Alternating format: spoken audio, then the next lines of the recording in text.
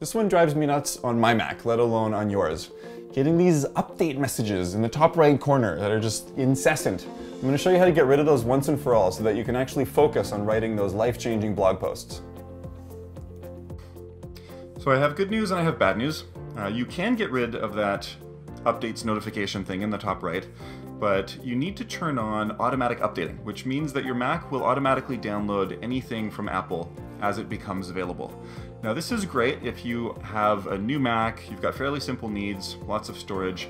It can be a bad idea though if you have an older Mac, or maybe if you have a custom or a pro setup and if you're low on storage, because any changes to the system can cause downtime. And we all know how much people on a deadline love downtime.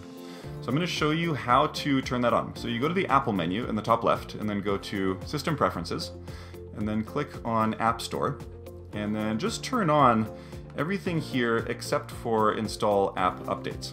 Now this means that it'll be downloading your updates in the background, it'll install them, and everything will happen behind the scenes.